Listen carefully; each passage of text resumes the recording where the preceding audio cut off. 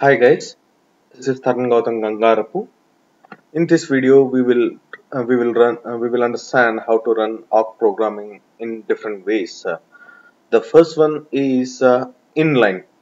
It's nothing but command inline. We can actually run any of the awk program using inline commands only. The best example for this is from our previous example, ls-lrt awk print $5 is an example for inline command where we are not specifying any file, we are just running it in the command line. It is called inline. The other way of running it is on based on file based. Say suppose if we want to if we have a very big awk program and we cannot make it in a single command line, right? In that case, we can create an awk file and we can run that file using awk-f command. We will see that. Let's create a simple file.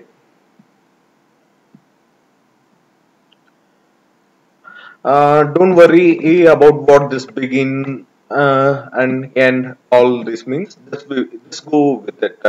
We will learn it in the next coming video.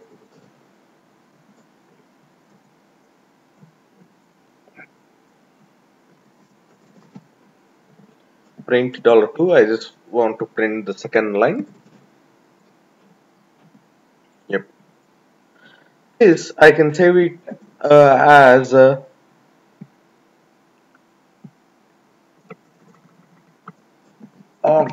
program.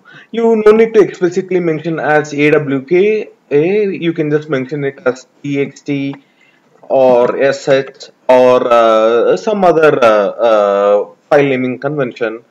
But the best or standard way is to mention it as awk. You can actually save it as .txt as well. No issues. Still it will run. Save it.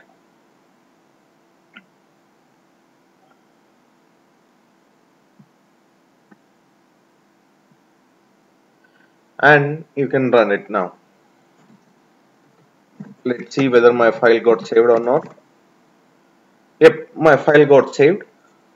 Now I want to just print $2 from the mail list.dat awk-f awk program.awk, and here is my input file name. Yeah, see, we are getting the output. Even if you don't want to mention this awk-f before triggering this awk command, then the other way of doing it is just go to the file,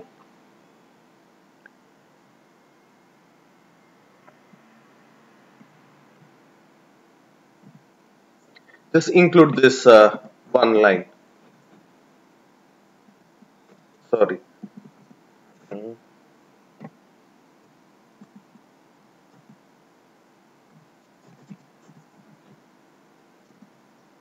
You need to mention -f at the end of this.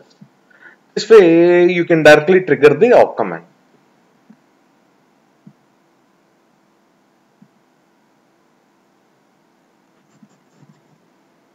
Yeah, we need to give executable permissions for this.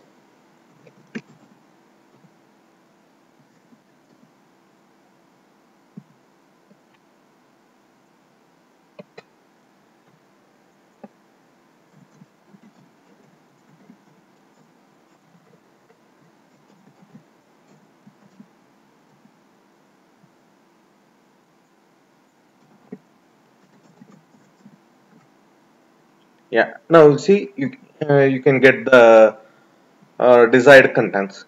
But one thing you should remember is that you cannot put your file name in this awk programming file.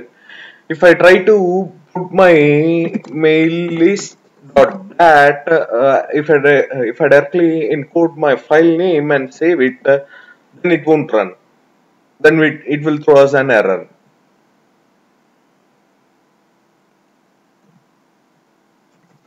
I'm just removing my file name parameter, assuming that I gave my file name at the end of this line. No, it won't run. Just try putting it in new line, save it, still it won't run. Okay, so we so far covered inline file based with these both two options, and we can also inscribe these awk commands in some shell scripts. Let's create one more shell script.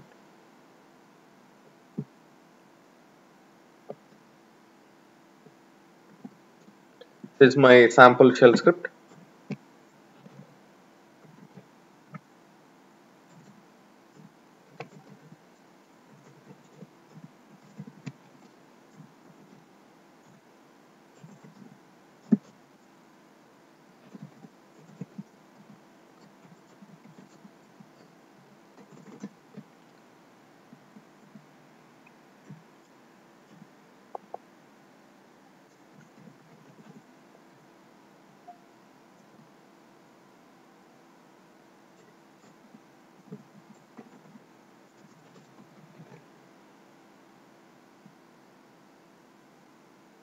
Let's see what my shell script.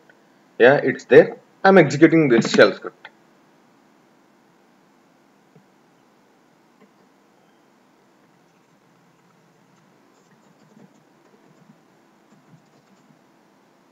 I think I need to give permissions. Okay.